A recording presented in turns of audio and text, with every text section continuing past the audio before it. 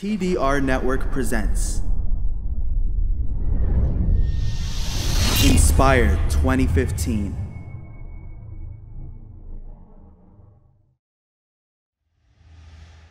We are obliged to seek knowledge of Islam, first and foremost.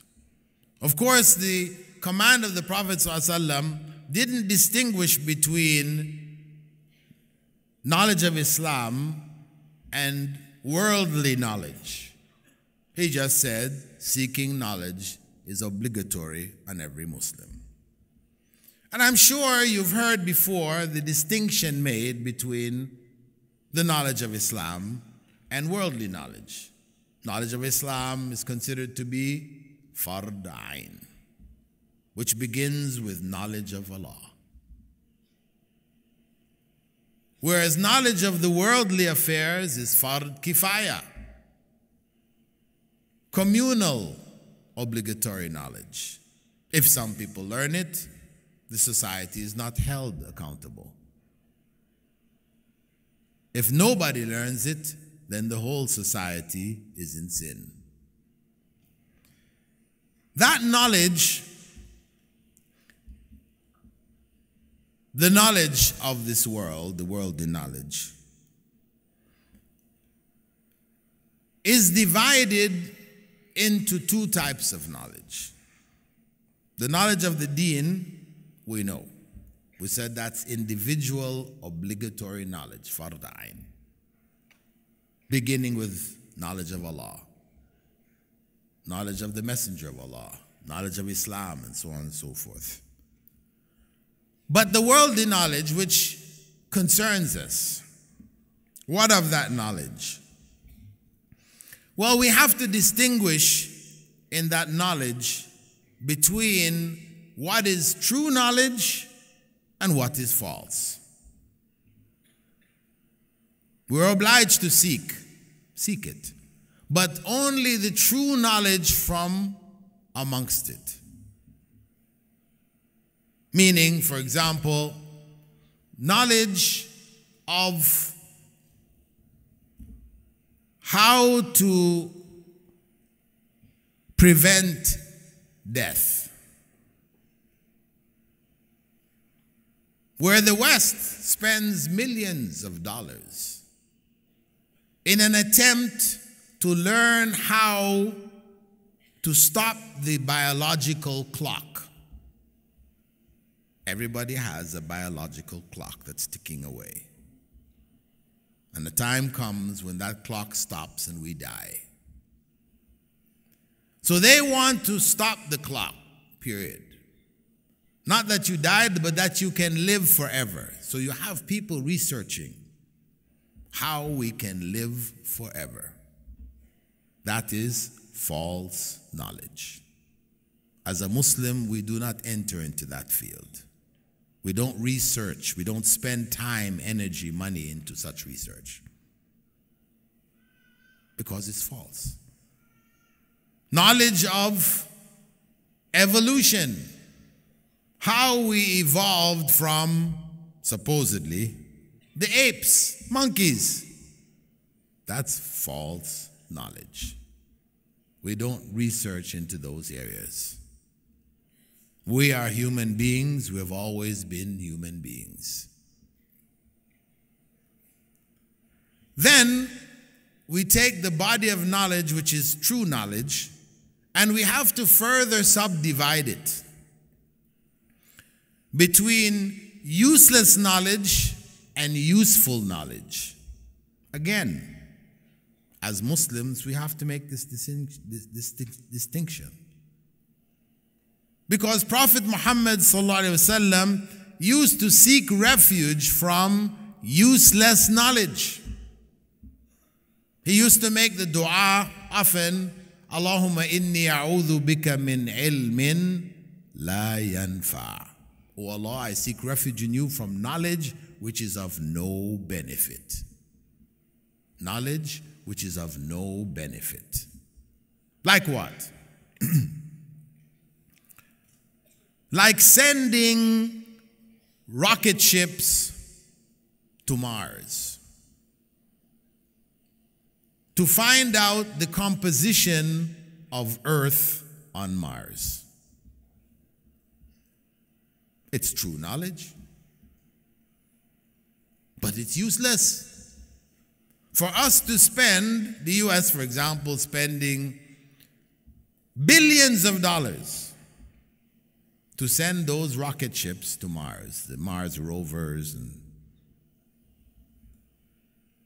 experiments done on the soil of Mars, trying to see if there's life. They want to find life elsewhere in the universe, to justify their claim that we are not unique. We are an accident, and that accident has repeated itself elsewhere. Proof. But they can't find life anywhere else. So they spend the billions going to Mars. At the same time, in America, there were, according to statistics back in the early 90s, more than 4 million Americans who were homeless. 4 million Americans who were homeless. Had no homes. Living in the streets. Sleeping under the bridges. Of course, the picture we have of America is, you know, the big skyscrapers, modern technology, etc. It's hard to believe there are actually people who sleep in the streets, live in the streets. They have no home, no place to go. That may be Calcutta in India. Yes, yes, we know about that. Calcutta. New York City, Washington, Chicago, Los Angeles. Yeah. In Los Angeles, where the winter doesn't get so cold, no problem. But in New York City and Chicago, where the winter gets 20 degrees below zero, 15 degrees below zero, hey, every year there are hundreds, thousands who die frozen. They're homeless. So, can we justify sending rocket ships to Mars to find out the composition of the Earth on Mars while leaving millions of our citizens without homes? No. No. We said that knowledge about dirt on Mars is useless knowledge. So we, as Muslim scientists, etc., would only research in the useful knowledge. How we can provide homes for our citizens, food for them, etc. So we have a different focus.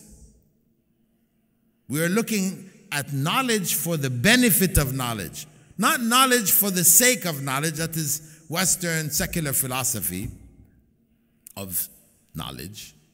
Knowledge for the sake of knowledge. No. If it's useless knowledge, if it's false knowledge, no. Knowledge for its benefit. That's why the Prophet ﷺ said, خَيْرُ النَّاسِ أَنْفَعُهُمْ لِلنَّاسِ.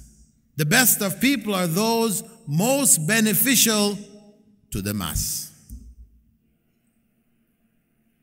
Most beneficial to people. Useful knowledge.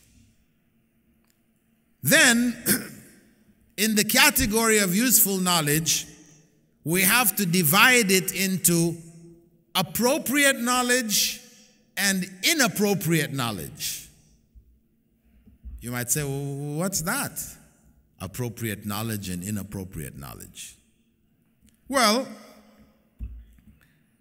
inappropriate knowledge, for example, when I give this talk to students in medicine, universities, medical universities, I tell them, I ask, what fields people are studying in, then whenever a brother puts his hand up and says, I'm studying gynecology, I said, that's inappropriate. As a male, for you to specialize in gynecology is not appropriate. Another brother puts his hand up, I'm specializing in breast cancer. No, this is not appropriate. It's useful knowledge. It's true. But not appropriate for males to specialize in. You have knowledge of it as a doctor. You have knowledge of it. So in emergency circumstances, you can apply it. But that is not your specialization. A sister puts her hands up and she says she's specializing in prostate cancer. I said, no, that's not appropriate. You understand this point? I think it's pretty clear. We have appropriate knowledge and inappropriate knowledge. Donate now. Go to thedailyreminder.org/donate.